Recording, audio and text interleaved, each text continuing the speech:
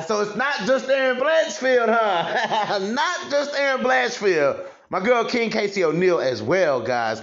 For one, side note, I know we're still waiting on the Tatiana Suarez Patchy Mitch interview, guys. That interview is coming. That session is coming. Just be patient with your boy. Just be patient. You know how unpredictable it is to how hard it is to try to coordinate one fighter, let alone two. But guys, posted by WMMA Rankings, guys, we have a fight being lined up. Flyweight fight between Jennifer Maia and Casey O'Neill targeted for UFC 286 in London on March 18th. This is the test that everybody's been wanting. This is the type of test that everybody want to see Casey O'Neill fight. So here we go.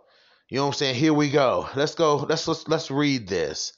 Let's see what they had to say. So March 18th, UFC London. Allen, a flyweight fight between former flyweight title challenger Jennifer Maia, undefeated prospect Casey O'Neill. Maia punched her way back into the win column with okay. So not really much there. Not really much there. Just saying whatever. You know what I'm saying? But this is it. Here we go. You got Casey O'Neill versus Jennifer Maia in the works, guys. This fight is actually going to go down. You know what I'm saying? Well, it's in the works as of right now. So, you know, when you hear that really kind of means like, okay, you know, a contract has been offered, yada, yada, yada. And I want to think of you guys as like seasoned MMA fans.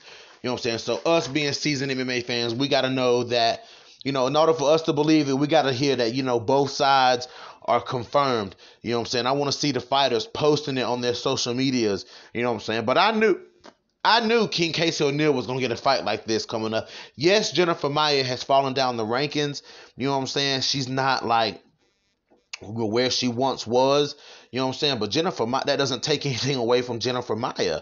That doesn't take anything away from Jennifer Maia. These are the type of girls that Jennifer Maia is going to have to fight, you know what I'm saying, to prove that she is still something in this division, because Jennifer Maia went on a little streak where she wasn't doing so hot, guys. You know what I'm saying? Like, Maia went on a streak where she wasn't doing so hot, you know. But she wins. She beats Marina Moroz. Now it's time to fight King Casey O'Neill. You know what I'm saying? I think this is a good fight to, you know, Casey O'Neill is the type of opponent, type of fighter that doesn't really, she wants to jump right back into it. You know what I'm saying? She's been training hard. You know, what's holding her back has been, you know, what took her down is she's past that. It's time to rock and roll. You know what I'm saying? It's time to rock and roll for my girl, King Casey O'Neill.